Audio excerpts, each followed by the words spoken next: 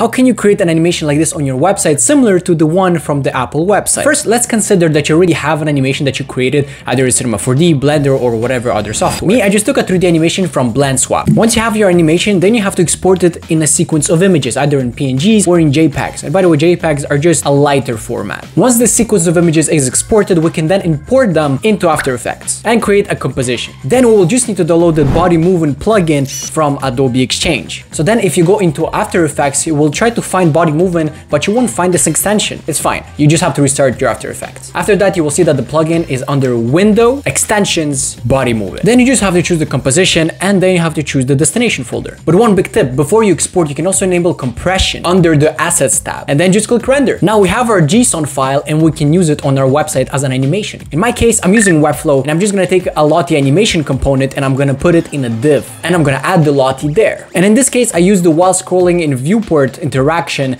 to make sure that I animate the first frame of the Lottie to the last one while scrolling. Then we just have to publish and we get this animation. In the comments, you can find the clonable link so you can clone this project in your Webflow account. This way you can review in detail how this animation was made. And follow this account for more breakdowns of animations like this.